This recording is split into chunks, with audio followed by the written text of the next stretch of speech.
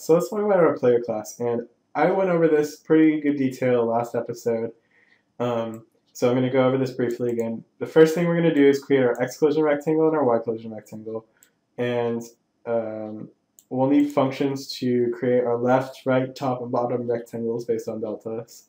And this will just make it easier on us functions. So private member functions, member methods. And then for each axis, we're going to update the velocity, then calculate our delta, and then check the collision in the direction of delta, and then we're going to react to the collision, and then we're going to check the collision in the other direction, and then we'll update the position. And I named these differently on purpose because when we're reacting to a collision that we're in the direction we're moving, usually there's something extra that happens, like our velocity gets bumped down to 0, or we have like the head particle effect where like your head gets bopped. Yeah, so there's a couple different ways to react to collisions. Anyway, before I get into doing any of this though, I want to actually pass in our map to our player update method so that we can have it when so I'll open up player.h, look at our update method, and I'm going to pass in our map. And so this way we can use our get colliding tiles. So const map,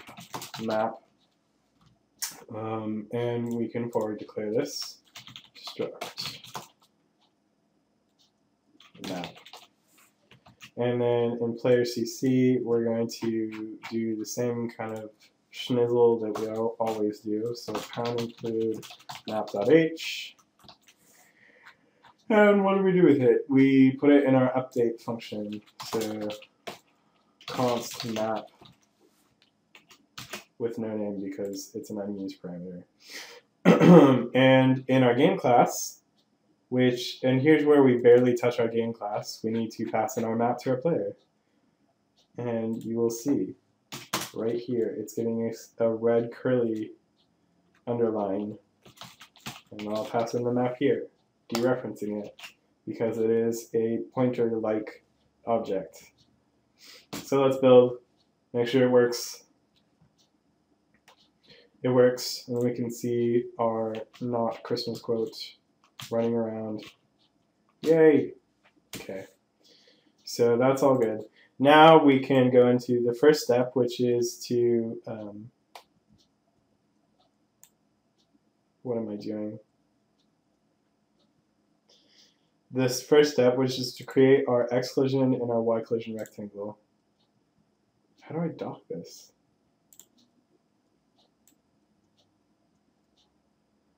There we go. That was intuitive, actually. Create our x collision rectangle and our y collision rectangle. I'm going to have to pull up the slides for that right now. So here's the photo. Here's the bitmap of the yellow collision blocks that I was looking at in the last episode. So if we can just remember these numbers, our x collision rectangle is this yellow rectangle. It's going to be 6, 10, 20, 12. So 6x, 10 in the y for the top, 20 in width, 12 in height. So 6, 10, 20, 12. And I will jump back into Visual Studio and create a rectangle with these values. And I'm just going to make this a constant rectangle, just because I know where I'm going to use it. So it's going to be const rectangle, just because I know I'm only going to use it in the player CC file. Sorry, I said that funny. 6, 10, 20, 12. So k collision y x 6, 10, 20, 12. And we need a rectangle for collision y.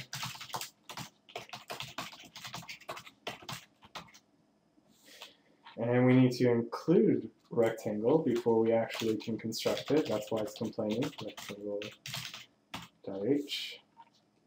And how does it like it now? It likes it just fine now. So for the Y rectangle, we are going to look at this image, which is this red rectangle's measurements, and it's 10 by 2 for position and 12 by 30 for width and height. So 10 to 12, 30. 10 to 12, 30. 10 to 12, 30. So let's see what's next in our slides. All right, so we created our X collision rectangle and our Y collision rectangle. Now we need to create our left, right, top, and bottom rectangles based on these two rectangles, and based on a delta, and based on our X and Y position. So it's just going to do all these mundane calculations for us. So I'm going to exit out of these two because we don't need them anymore. Again, those are from the last episode. If you haven't watched that episode, you should go take a look at it now because I think it's pretty good. It's alright. It's not bad. It's not horrible. I don't hate it. Private. Yeah, so these are going to be private helper methods. I'll put them just below get sprite state. And I'll actually define them inside of our CC file and just declare them here because they're kind of big. So const, rectangle, bottom collision,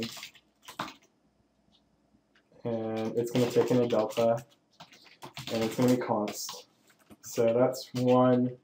We need to do 3 more, 1 for top, and 1 for left,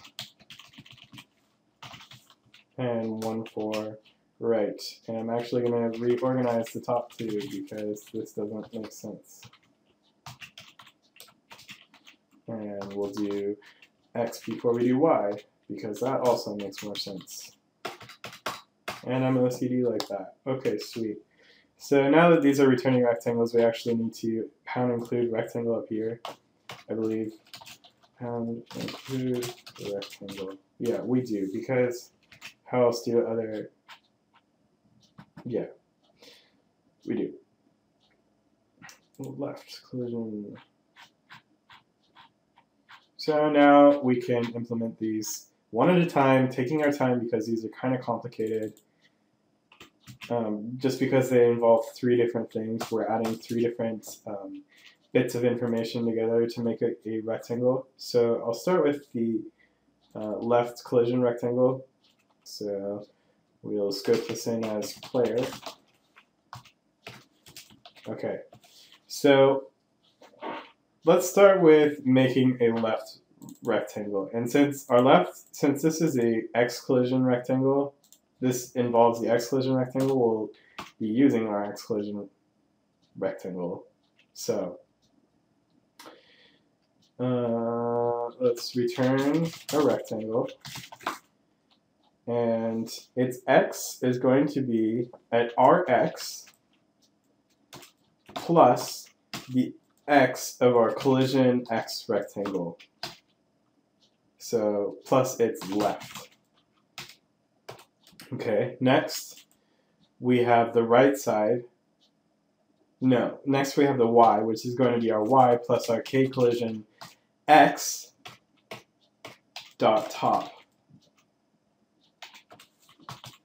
Okay, so what's next? Next we have our width, which is going to be our K collision X dot width, easy. And then our height, which is K collision Y X dot height. See? Okay.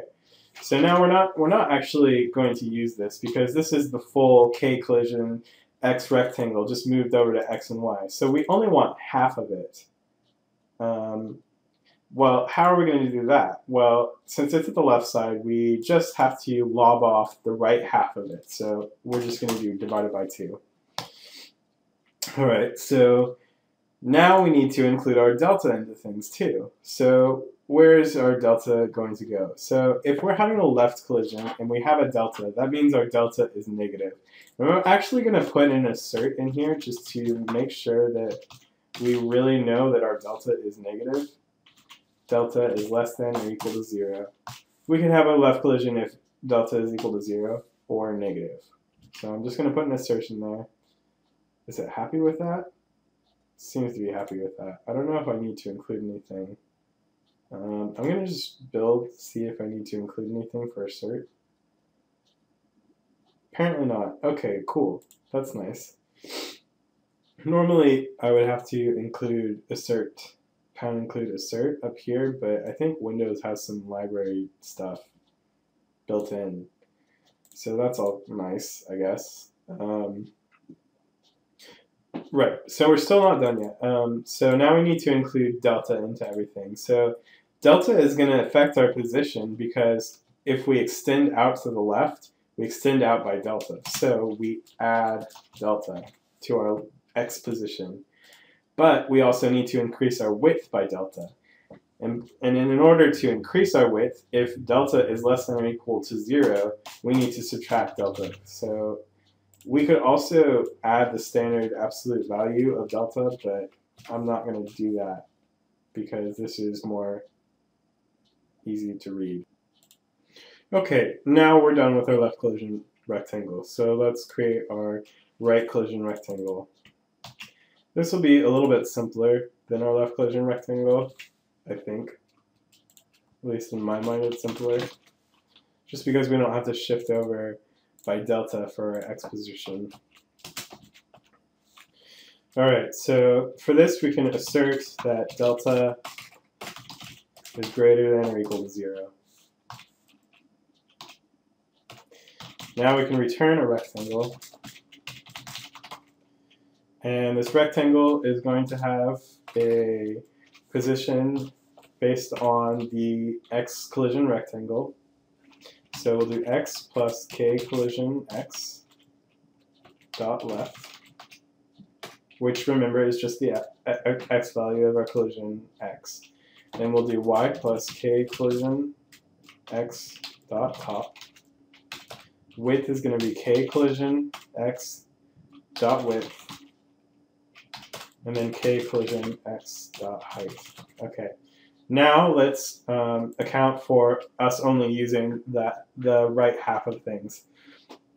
So where are we going to be for our position? Our position is going to be halfway across.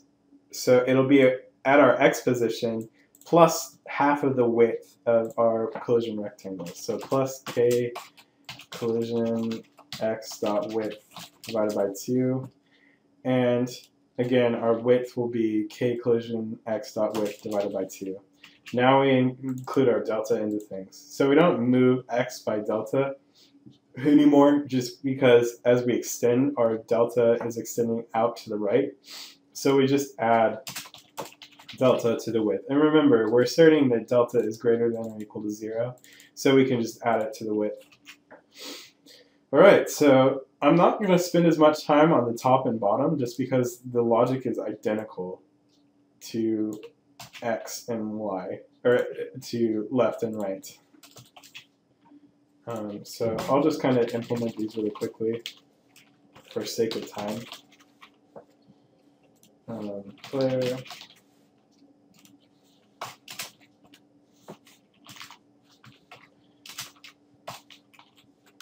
I'm kind of spending a lot of time on collision detection just because a lot of people have trouble with collision detection and it needs a lot of time taken to understand. And there's a lot of tricky cases in it. So I'm going to assert that our left collision is a lot like our top collision. So I'll copy and paste that. So delta is again going to be less than or equal to 0 because we're going up. So instead of k collision x, we're going to change this to y, k collision y. So all these are k collision y. Instead of modifying the width, because we only want the top half, we want to modify our height.